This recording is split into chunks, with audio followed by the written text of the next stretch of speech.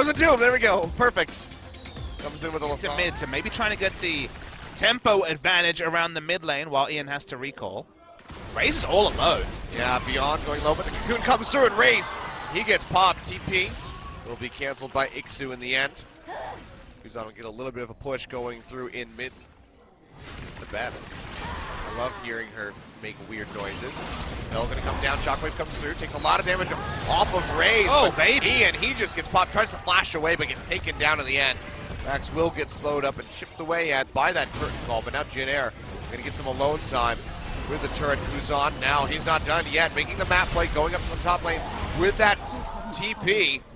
Trying to kill Beyond, won't be able to find it, having actual damage.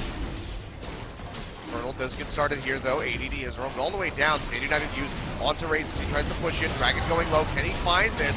So the answer is going to be yes. Beyond smites that one away. Now the fight has broken out. Max gets jumped on. He goes down. They're able to 3-1 back onto Snowflower, but now Teddy completely untouched on the top side of the fight, firing away with the curtain call.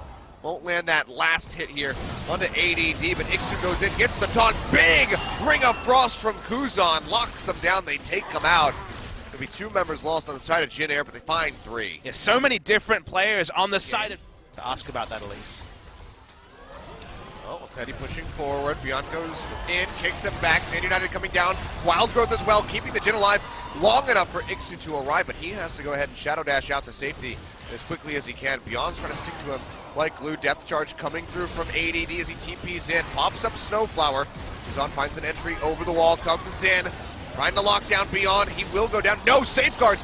Out to safety. Keeps himself up. Tony's there for Kuzan. Keep himself alive at least for a moment. But in the end, he will go down and Beyond and manages to stay alive. 3 kills. Pig find it here. Raze does have the smite. Has the flash. No collateral damage. So has to go into the pit if he wants to come up with a steal. Shield being thrown down here by Snowflower. MVP buying some time. He goes in. He takes it away. And he flashes right back over the pit. Snowflower, he won't be as fortunate, but Raze comes up with the steal, and MVP have to be shaking their heads. Well, we bring in an LPL custom. No, Kuzan and Raze are wrapping around. Turret's still here, but Ixu, he can ignore that. ADD going to be the target, pops in the depth charge yet again, making for a while, comes down, Shockwave, layered on, Kuzan falls. They trade one back onto Beyond, and it looks like the remaining members of MVP can retreat. They're going to lose this top turret. Jin Air now. Baron buff still on multiple members. Tier 2 turret alive. Curtain call's going to get opened up here, Max. He gets jumped on Kuzan, unable to throw down that Frozen Tomb. He might just go ahead and peel back. Beyond going in. Shockwave comes through, but the Wild Growth is down onto Kuzan. He goes straight into the zone. He has to keep himself alive. And that's 2 members on the side of MVP falling. Both of the junglers go down. And oh boy. We'll hear TP's coming through from Ixu. Could be Kuzan. See which one it is. It's going to be the Shen. Channeling his way through as they try to lock down this Nautilus. They want his Guardian Angel. Tanky. Yeah, dashes away with the dredge line, flashes over the wall. Redemption. We'll just barely clip him over the wall. He stays alive at least for now. But Maha gets jumped on Kuzan, throwing down the Frozen Tomb. They're able to take him out as he goes into the zone. As Shockwave pulls in 3 members, but the Redemption just undoes all across the pit. So they see this going down. Baron already down to half HP. TP coming through now from ADD straight inside the pit. Jin Air gonna try to disengage, but they're gonna get pinched on. Big Shockwave coming through from Ian, but the damage doesn't really register enough for Jin Air to be threatened. Then he firing off with the curtain call. Just gonna be body blocked by ADD as he pushes right up into his face. Snowflower and Raze both quite low. Can't really enter the fight. They might just have the disengage coming through from Jin Air. Dredge line from ADD not going to connect. Ixu goes in. Beyond getting locked down by the Deadly Flourish. Takes a lot of damage, and Teddy is able to pop him with that. Kuzan's coming back in. ADD going low, out of mana. Has to try to head for the hill as best he can, but he gets taunted. Now Kuzan has come in with that TP. ADD flashing over the wall, trying to buy some time for his team. Just juking out on everything that he possibly can. Won't be enough. Will lose that Guardian Angel. Will lose his life. And Jin Air could just go right back over to that Baron. There's no threat of a smite steal. The last few skirmishes have been the confirmation have this single damage type burst.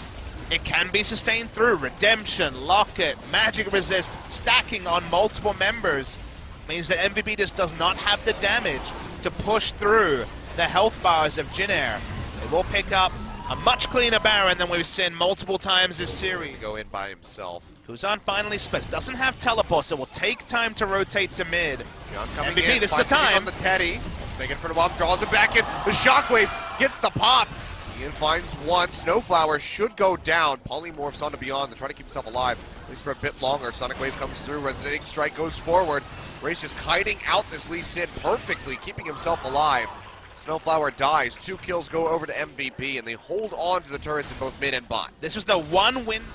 They should be able to take this out unless Rays can get nearby fast enough, but it just does not seem likely. So double Infernal Drake going to be amplified for them. Move up to 24% bonus and have 2 stacks to go towards that true damage. So a good pickup here for MVP. Is it enough? Banshees, but is it enough? He's going to go ahead, flash away. Taunt comes through. Kuzan's nearby. He's going to pop the heal, try to get enough movement speed to keep himself safe, but the flash forward from Kuzan comes through. They lay down that Frozen Tomb.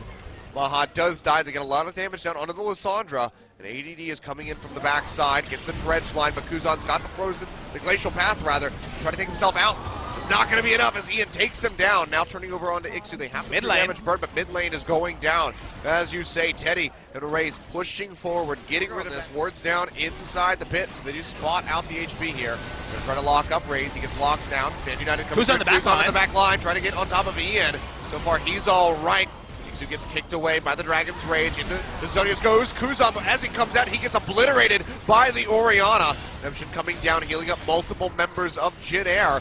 But the Dredge line comes through. Shockwave. 3 members get dragged in, and they go down. Teddy gets popped. All the damage for Jin Air has been eliminated. MVP just playing cleanup now. With the rest of them, Ixu will be left alive. MVP. So far, Max taking up the first turret. They turn onto the second one. The minions not there. They're trying to draw Ixu closer so the minions will reduce there's Kuzan. The turret, Nexus is exposed. Kuzan comes in, pops Max immediately, but can he stop Beyond? Can he stop Ian? The answer is going to be no. MVP off of a massive fight around the Baron pit. Come up with the win.